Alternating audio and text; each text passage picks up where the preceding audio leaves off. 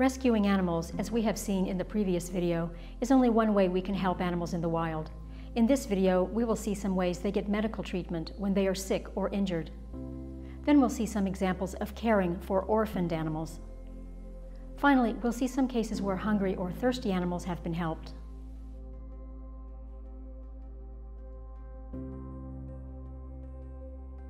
Sarcoptic mange is a skin disease caused by burrowing parasitic mites. It affects several species of non-human mammals, including dogs, cats, coyotes, bears, and wombats. Wombats are especially badly affected by mange.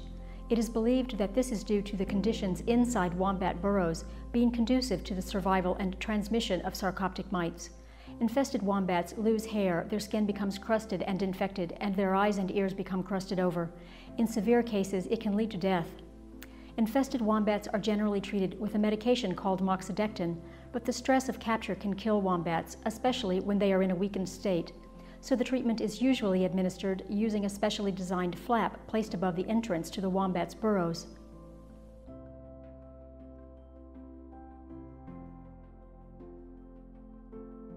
White nose syndrome is a fungal disease that infects bats.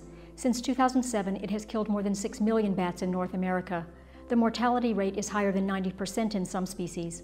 The disease disrupts bats' hibernation, causing them to either starve to death by using up all their fat stores or to die of exposure while trying to find food in winter. In 2019, bats were treated with a probiotic bacterium, which increased their survival rate from 8 to 46%. Although the motivation to find a cure comes from conservationist interests, widespread application could nonetheless significantly reduce suffering and premature death among bats. Probiotic treatment may also be valuable in treating diseases in other species. Another fungus affecting amphibians has a devastating effect, killing millions of animals across more than 500 species. Infected amphibians show symptoms such as low appetite, lethargy, and thickening of the skin, which leads to death because affected animals are unable to take in nutrients and release toxins through their skin. Some amphibians breathe through their skin, and once infected, they may be unable to breathe. In 2016, boreal toads were treated with a probiotic which increased their survival rate by 40%. Probiotics may be used in the future to treat or protect amphibians susceptible to the disease. Research on the possibility of probiotic treatments for a fungal disease in snakes and another in honeybees is also underway. Probiotics have also been used to inhibit infections in different species of fishes.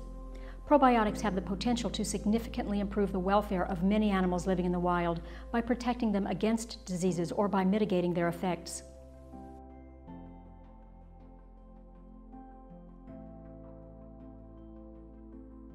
Animals living in the wild are frequently injured in conflicts or accidents.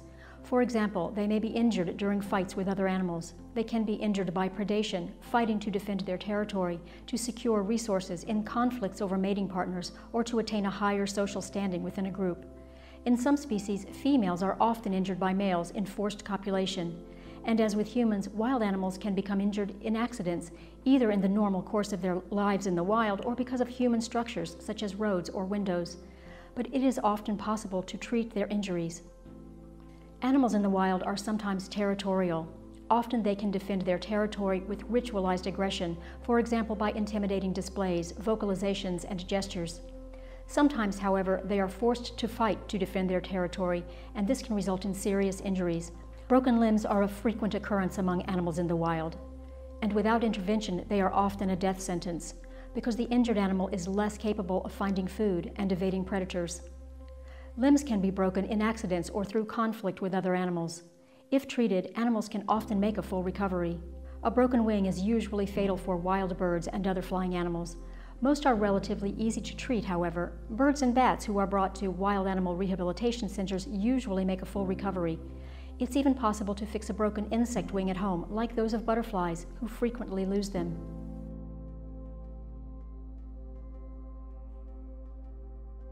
Animals in the wild who receive parental care sometimes lose one or both parents.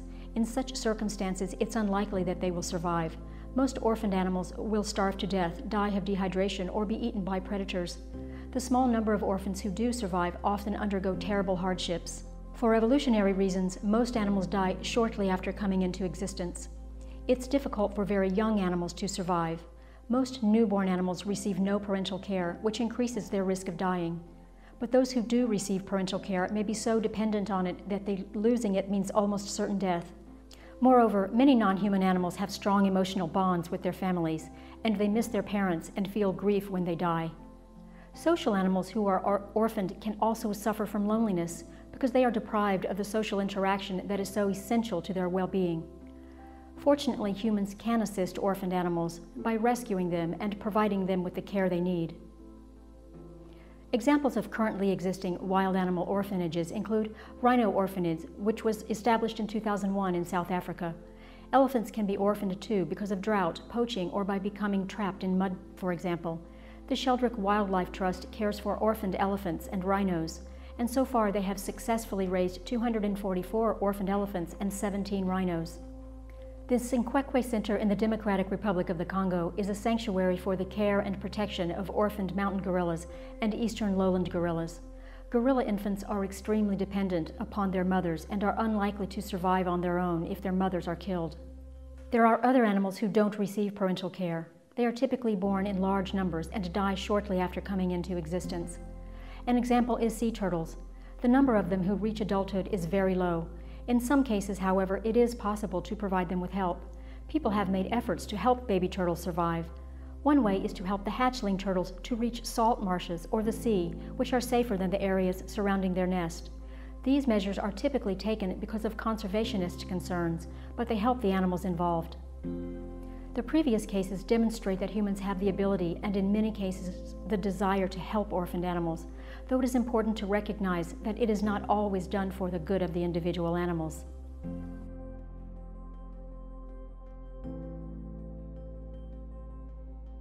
Another way to help wild animals is by building shelters or other structures for them to use. These structures allow animals to avoid dangerous weather conditions or avoid predators. Many different types of animals build nests for these reasons. However, this may take a long time and will often not be as good as the structure that we could build for them. We can help animals by providing them with suitable, pre-constructed shelters or nests. In addition to protecting them from wind, rain, and other weather conditions, structures can help to regulate the temperature of the animals living in them. The heat that the animals lose through their bodies is partially given back to them because it contributes to warming the structure, rather than being lost as it would normally be. For these reasons, access to this kind of shelter can easily be the difference between life and death for an animal. Structures may also allow animals to avoid predators because they can serve as hiding places that other animals may not notice or cannot reach. The most common type of shelters built by humans is bird boxes. These are commonly used by birds when they start families. If bird boxes aren't cleaned after a family of birds finishes using it, however, diseases and parasites may be spread to a new family of birds. Structures can be built for many other animals as well. For example, bats need a warm place to roost where they can safely sleep, raise their young, and hibernate. They will roost in human buildings when they have good opportunities to do so. Bats living in buildings have been found to be doing much better on quite a few different metrics than those roosting in natural settings. We could build more buildings specifically for bats to use, or we could allow them to use more existing buildings. It has also been found that rabbits can benefit when well-placed and designed artificial warrens are built for them. Invertebrates can also be helped in this way. One species of moth has been found to use leaf rolls that were created by scientists. Other species of arthropods in the area were also found to use these structures.